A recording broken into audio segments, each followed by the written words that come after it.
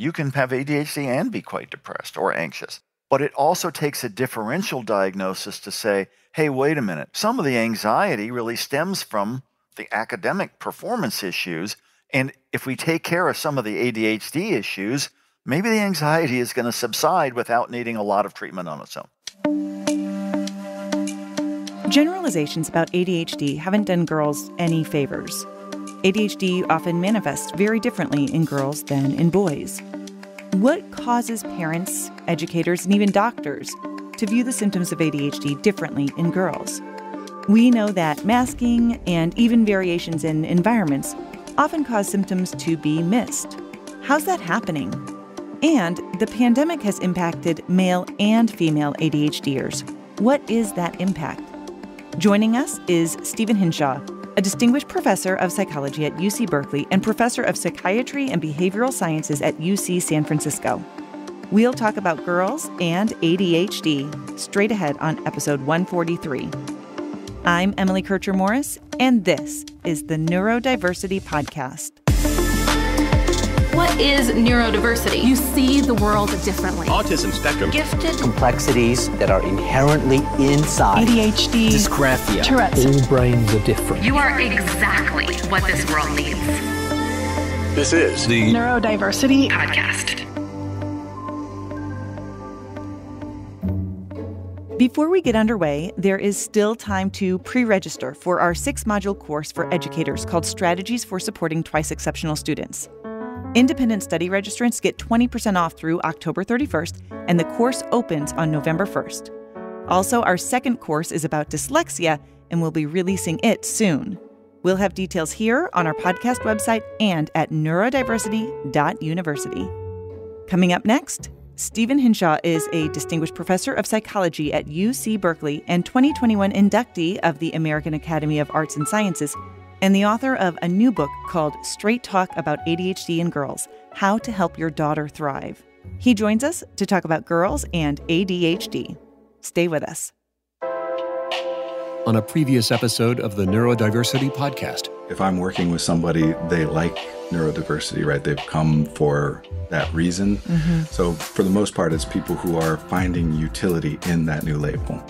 But what I tell people is that labels, including diagnoses, especially mental health diagnoses, right? These are disorders, not diseases. They're collections of symptoms that we have found it useful to group together.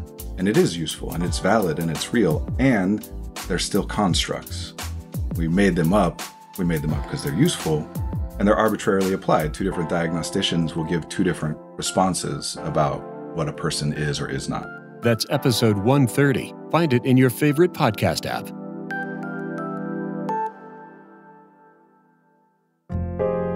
You're listening to the Neurodiversity Podcast.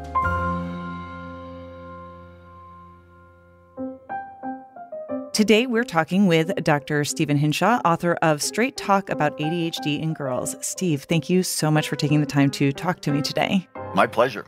It's interesting. Part of the interest with ADHD, obviously, is related to my own experience. So I was diagnosed with ADHD in the early 90s, which was a time when we were kind of just really starting to learn about ADHD, and girls were not identified very often. I knew a lot of boys that were my classmates that were identified with ADHD, but I can't remember any girls really.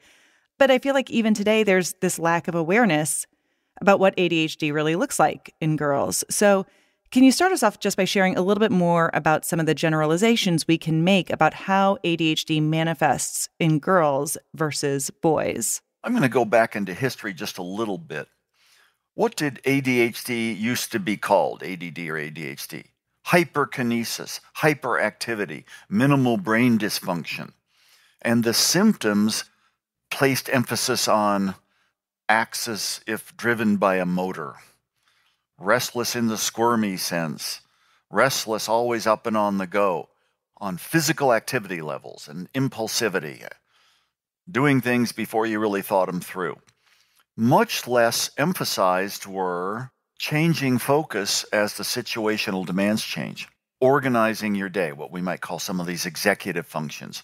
Holding bits of information and working memory. So with the change in name to ADD and then ADHD, more emphasis has been placed on the two main symptom dimensions. One, inattention and disorganization, and the other, hyperactivity and impulsivity. We know that on average, whether you meet criteria for a diagnosis or not, boys for a long time in development are more active and impulsive than girls.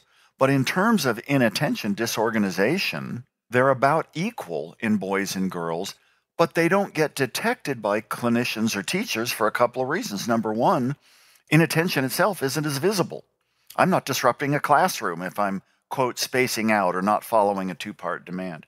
Second, I was taught in grad school eons ago that hyperkinesis and hyperactivity really didn't exist in girls. Same with autism spectrum disorder. Same with most other neurodevelopmental disorders. We now know that boys do have autism spectrum conditions, ADHD, 2.5, 3 times the rate of girls. This is probably a biological fact. But for ADHD, as you get older, inattention predominates more than hyperactivity and impulsivity, which tends to go down as anybody gets older. And girls may have been masking ADHD symptoms just because of trying so hard and overcompensating and doing all these compensatory things.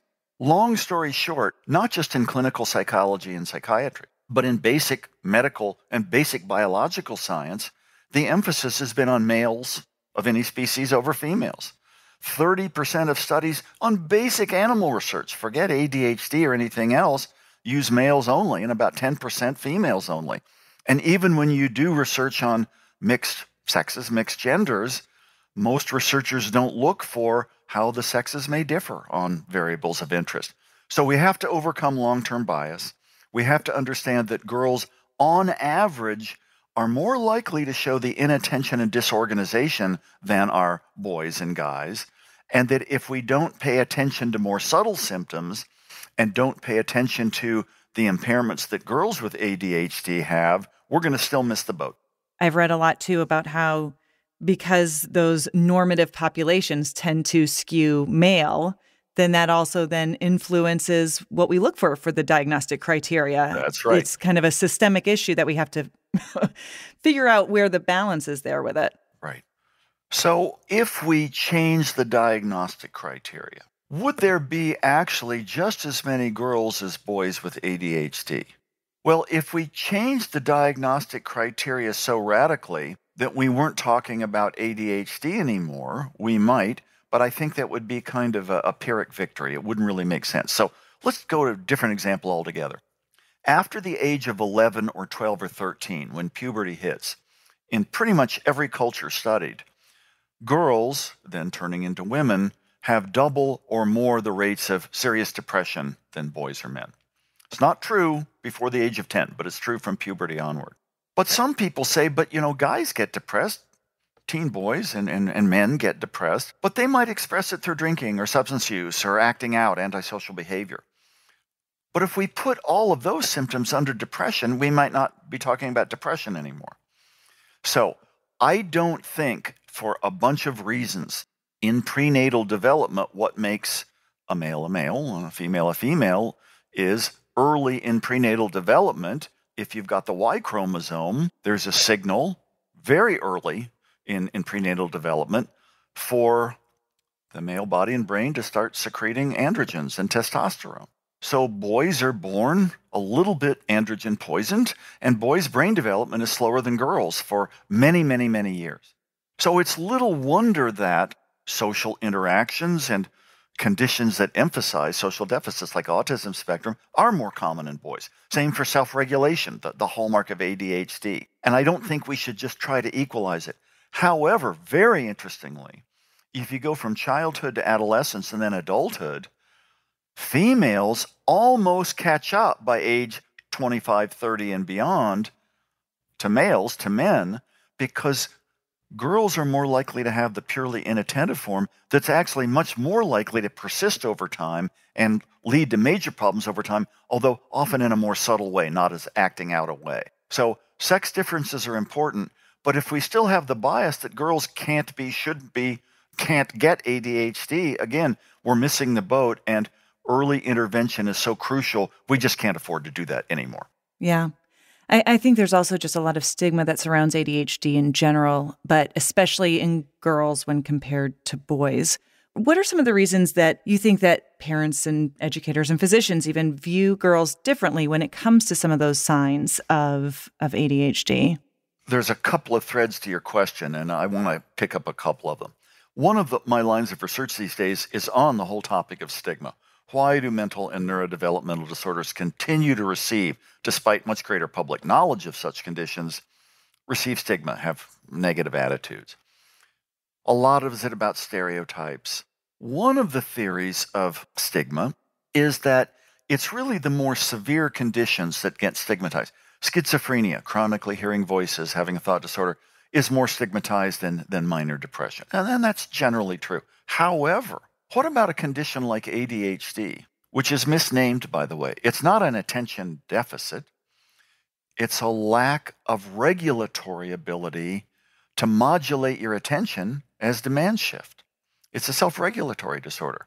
And that means that, let's say I'm in middle school and I'm pretty good at math and I do well in algebra, but I don't have very good verbal working memory and I flub up in English. Well, everybody knows I wasn't trying in English because I'm pretty smart. And add that to being a girl. Girls are supposed to be, even in 2022, more compliant and more nurturant and competitive and have to do it in a very sexualized way, which I wrote about in The Triple Bind, another book of mine. Girls have a triple whammy of pressures. And when they don't conform, and when everybody knows, quote unquote, that ADHD is just a lack of trying, families, girls themselves receive a lot of stigma. Why can't you get your act together? You don't have an intellectual disability. You should be able to do this work. I've seen you do it in period 1, but not period 2, in class A, not class B. So the confluence of the gender atypicality of impulsive behavior and the expectations that girls kind of do everything perfectly and the consistent inconsistency that constitutes what ADHD is lead to a lot of stigma. And in straight talk about ADHD in girls and from my large research and clinical experience in working with people with this condition, it can start really early. Same is true with dyslexia, reading disorder, dyscalculia, math disorder. I must be stupid. Everybody can do this more easily than I. Why can't I do it if I try harder? Why does the teacher yell at me? Why does no one invite me to their birthday parties because I accidentally blew out the candles at another kid's birthday party when I was young? All of these things tend to deflate one's self-esteem. And for girls in particular, and for girls going through puberty and heading into the teen years, one of the core and very tragic findings that we have found with the BGALS study, the Berkeley Girls with ADHD Longitudinal Study. You have to have an acronym for a study so that people can remember it. As these girls who we've now following since childhood until their 30s in our fifth wave of data collection, by their teen years and early adult years, these girls compared to a matched neurotypical comparison group are at very high risk for self-injury, cutting, burning, so-called non-suicidal self-injury, and also frank suicide attempts. Now, boys with ADHD and men with ADHD at a population level are at increased risk too, but girls much more so. Girls may tend to internalize the negative feedback and the stigma, and with no one to talk to about it and feeling ashamed of their condition, they may not even know they have a condition called ADHD. We have to figure out the kinds of early interventions, and we've got some good evidence-based interventions that can prevent this very self-destructive course. Yeah. In my counseling practice, when I work with my clients, I see that connection with the non-suicidal self-injury piece and the attention issues. Can you elaborate a little bit more on that? And like you mentioned, some of those interventions that can be useful? First of all, non-suicidal self-injury has been going up for the last 20 plus years at alarming rates in young people, and starting even before puberty, especially in girls in many cases. And it's often hidden because the young person's ashamed, roll down those baggy long sleeve sweatshirt arms, not tell anyone, and then the pattern intensifies. Well, why would someone, without the intention of ending their own life, engage in such behaviors? There's probably a number of reasons, but a key one is I'm feeling a deep pain, but I don't have words to express it, or I don't think anyone will understand if I try to express it, and it must be my fault. And I get temporary relief from the psychological anguish, and this is intensified when there's family conflict or a history of maltreatment. And that temporary relief of seeing the blood ooze, I mean, these are graphic images, it's hard, or feeling the pain of banging my head against a hard object, are only temporary, and I may need to do it again to continue to try to relieve the psychological pain. Rates among neurotypical girls by high school are roughly around 1 in 5 girls engaging in moderate to severe self-injury. Boys, about half that rate. If you have ADHD, underlying problems in self-regulation, underlying issues in emotion regulation, those rates are probably more than doubled. Evidence-based medication can help focus, can decrease impulsive behavior. Even more, family-based behavior therapy, where parents learn to stop the shouting and yelling and struggles, set clear limits, set rewards for small bits of behavior, and then coordinate those problems with teachers and schools, all the way to DBT, dialectical behavior therapy, for teens and young adults who get engaged in serious self-injury, are the kinds of treatments we need to promote, because if we can start them early, we might prevent what can be a very difficult course, including ending one's own life. Because even non-suicidal self-injury, a history of it is a good predictor. I don't mean good valence-wise. I mean statistically strong predictor of engaging in suicidal behavior 10 years later. You might get inured to the pain and get even more hopeless. It's interesting to kind of think about how that all plays. And you're right, the negative messages that ADHD kids get from a very young age really influences all of that. Yep. One of the other main factors, and this is part of the diagnostic criteria when we're looking at ADHD, is that the symptoms have to be present in multiple environments. That's right. But I think sometimes when you have somebody who's masking those symptoms, or perhaps they're not outwardly struggling, like you said, they're internalizing some of those things, or perhaps they even still get good grades. I hear so many pediatricians who go, Yep. oh, well, their grades are okay. It can't possibly be ADHD. Right. It can be frustrating. So what are some of your thoughts about why seeing some of those characteristics in different environments is or isn't important? And what should people do to make sure that they're not missing those things?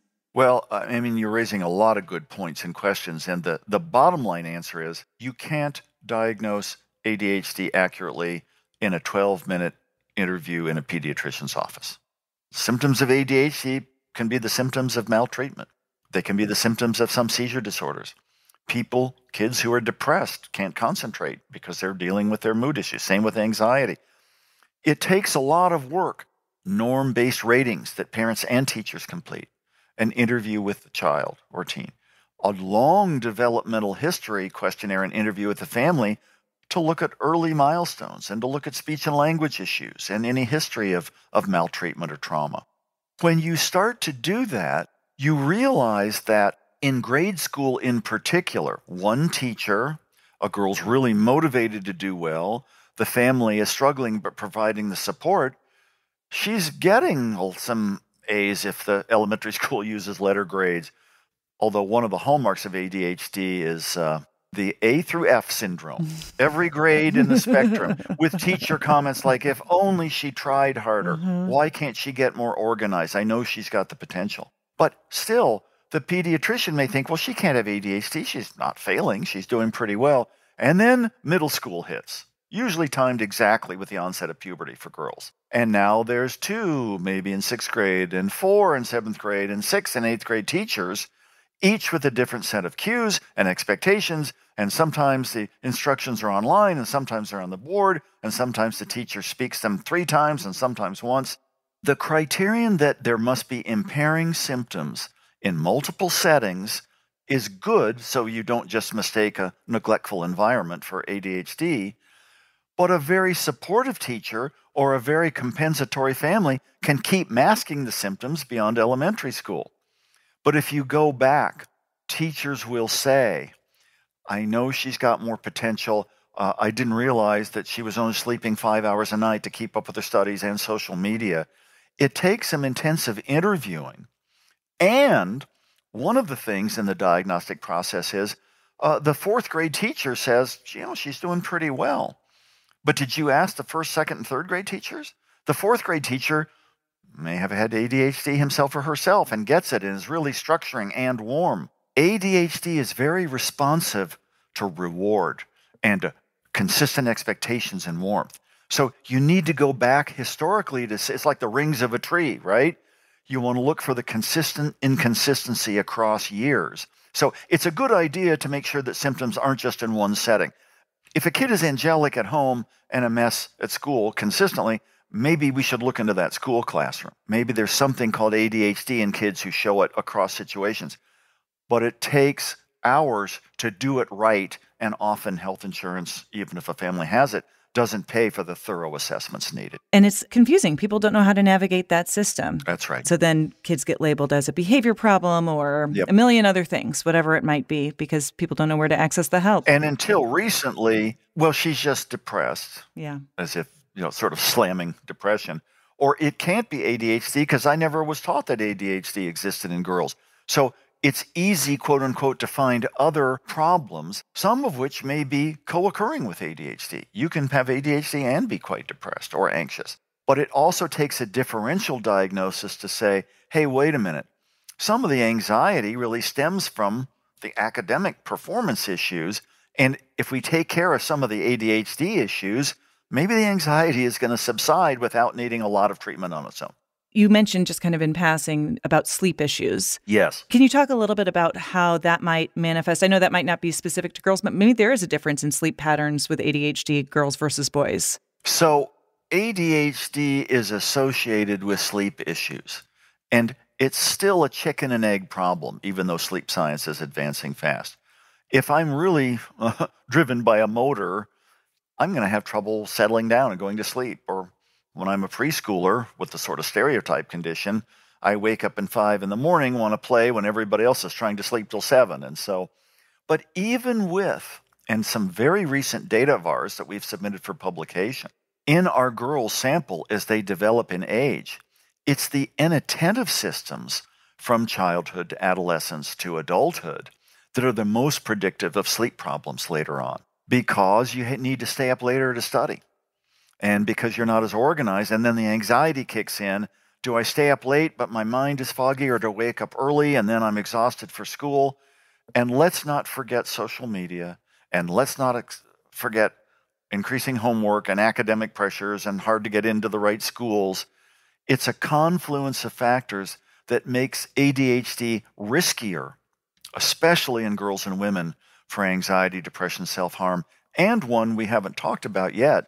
In our own BGALS longitudinal study, we found that for our carefully diagnosed girls with ADHD, in contrast with our matched neurotypical girls, 4.5 times the rate by mid-20s of at least one unplanned pregnancy, 45% versus about 10%. And we know that ADHD has a strong genetic liability, and so both for genetic reasons and for the life stress reasons we're talking about, an unplanned pregnancy can be very disruptive. And if the pregnancy comes to term and the young woman with ADHD becomes a mother, we have a potential for intergenerational transmission as well.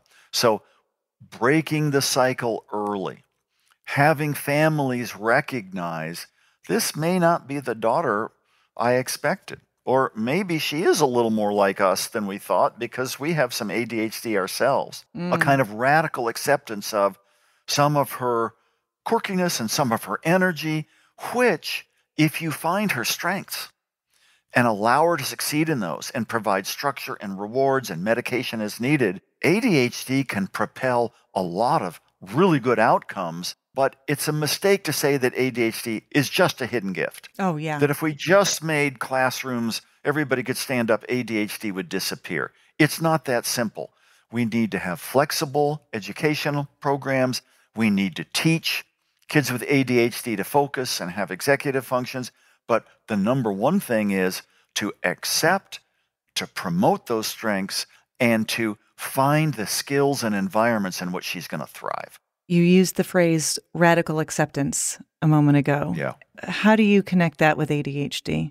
So, radical acceptance and radical commitment are terms actually borrowed from dialectical behavior therapy, the very intense therapy for mid-teens, older teens, young adults who often have strong self-injurious tendencies or substance abuse tendencies. And often such kids from an early age have been very sensitive to environments, often quite impulsive too. So radical acceptance in DBT means, I'm not like most people. I'm more sensitive to criticism and I'm more intense. I can't really fundamentally change that, but if I wallow in how different I am, maybe I have to accept that. But at the same time, I'm radically committed to meditating and skills and learning to cope with difficult emotions. So in the first chapter, on the second page of Straight Talk about ADHD in girls, my message to parents is radically accept your daughter and her differences after a thorough assessment, but radically commit to getting the best evidence-based treatment you can and radically commit to finding and promoting her strengths. Yeah, I think that that's really important. And I think also, like you mentioned, not diminishing or minimizing the struggles that come along with it. That's right. I think that's one of the pieces that's really difficult, or for parents when it is that inconsistency, when you do see this, it's like, oh, well, you can do it here, you can do it. That's very confusing. Are you trying to drive me crazy? Yeah. Why can't you do this homework now? Just sit down and do it. And we talk about motivation in ADHD. One of the hallmarks of ADHD is a slower curve or trajectory of developing intrinsic motivation for tasks that initially are hard to learn. Now, when you say low motivation, people say, oh, that means you think kids with ADHD aren't trying.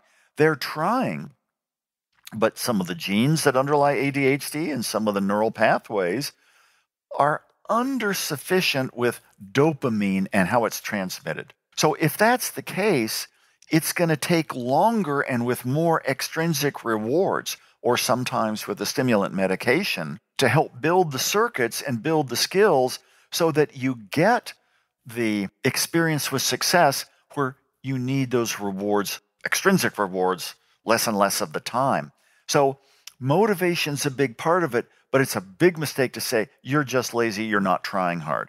Despite efforts, it's going to take some structured teaching to help kids and teens and adults with ADHD do good work. CBT, cognitive behavior therapy, for teens and adults with ADHD focuses on organizational skills, time management, anger control. These are skills you can learn if you go on to post-secondary education, in a job, in a relationship, because people with ADHD often crave the immediate and often don't transition well from activity to activity. Yeah. There's an example in a wonderfully written part at the end of chapter 3 in Straight Talk by Dr. Sarah Chung, who was a grad student at Berkeley that I knew quite well, who got diagnosed with ADHD at the age of 31 in the middle of a doctoral program. All the signs had been there, but from her Asian background and family low acceptance of kind of divergence from the norm and her own ultimately flailing compensatory strategies, she toughed it out in high school and college and early grad school, and her life changed with the diagnosis because she could get the treatment she needed and could forgive herself. Because along, like with so many girls and women with ADHD, along with this untreated history was a lot of self-blame and a lot of serious depression. Yeah. I think another factor that's really influential right now, at least that I'm noticing in my practice, is just layering of the impact of the pandemic and the trauma that everything that has gone on there. Yeah. There's also, I think, this component with the ADHD piece where perhaps families, when everybody was home, they started noticing different symptoms that maybe they weren't seeing before. I'm just curious, can you talk a little bit just about teasing out the different diagnoses and where we are now because of everything that's happened over the last 2 years? So when the pandemic began, March 2020, with lockdowns in most places, within months, in kids and teens and adults, anxiety and depression went up. Within a year, most adults had returned to baseline. Previous coping strategies, a beginning of hybrid work, etc. Kids and teens never returned to baseline. In the first year of the pandemic as well, paradoxically, rates of ADHD diagnoses went down. What? Well, the teacher saw the kid in a Zoom box. The kids weren't disrupting.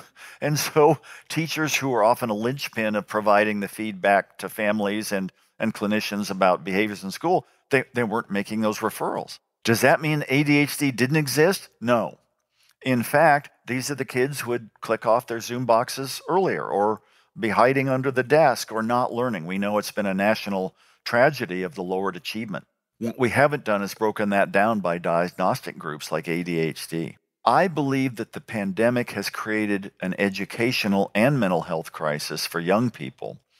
And for people with ADHD, in some ways it's forged some self-reliance, but in other ways it's taken away some of the social connections and the bonds with teachers and other kids that can help promote strengths. So here in the fall of 2022, where we're out of the pandemic, or are we? But most schools are back in person, but without some of the supports back in place.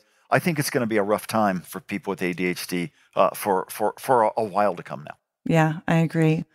I'm so grateful for your time today. We're about out of our time here, though, but I have one last question for you as we wrap up. If you were talking to a young girl, adolescent, perhaps, that had just received a diagnosis of ADHD, what would you want her to know? What would you want her to hear? I think a number of things. Many girls have ADHD. It's not as rare as we once thought. Second, it's not your fault. Most people with ADHD, it's because their genes are a little bit different from other people's genes, and everybody has trouble paying attention when the road gets tough or when the tasks get boring. You just may have more of those tendencies.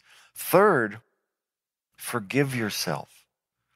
Try to downplay those messages you might have been getting from teachers and parents and peers. And of course, teachers and parents and peers need to get on board too. It takes a community. And four, getting engaged in treatment doesn't make you stick out like a sore thumb. You can disclose to whom you want, when you have the right support. And let's really work on what you love doing and do well, and find ways to use those for the rewards for learning some of the basic skills. And maybe you're going to have ultimately a different career and trajectory from many other people. But boy, are you going to be intensely into it when you find that path. Yeah. Dr. Stephen Hinshaw, author of Straight Talk about ADHD in girls. Thanks so much for your time today. Thanks for your perceptive questions.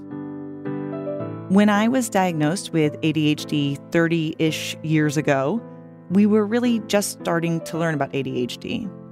I frequently compare where we were with understanding attention issues back then to where we've been with autism recently.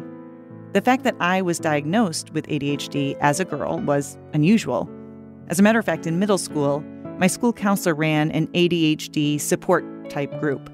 Out of the dozen or so kids that participated, I was the only girl. Girls are much more likely to be missed with many neurodivergent diagnoses, often because we are more likely to mask our symptoms or internalize them than boys are. Clinicians may be more likely to lean toward an anxiety or depression diagnosis when they see ADHD, especially in girls, because for some reason, society has decided those labels don't carry as much stigma. Making generalizations related to any diagnosis based on gender, age, or intelligence can be tricky, and we need to be cautious about doing so. An accurate assessment, diagnosis, and support are the steps our daughters need us to take so they can learn to be independent and successful neurodivergent women. I'm Emily Kircher-Morris. I'll see you next time on the Neurodiversity Podcast.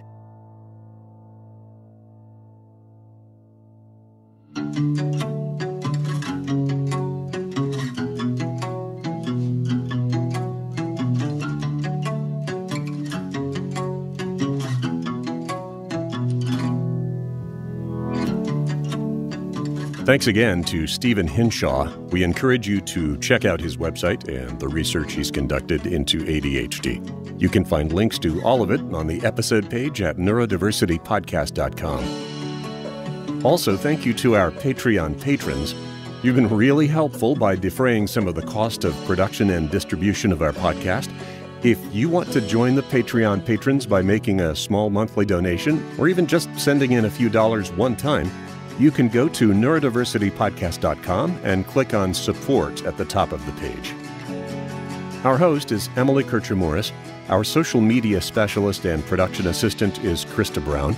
The executive producer and studio engineer is me, Dave Morris. For all of us here, thanks for listening. We'll see you next time.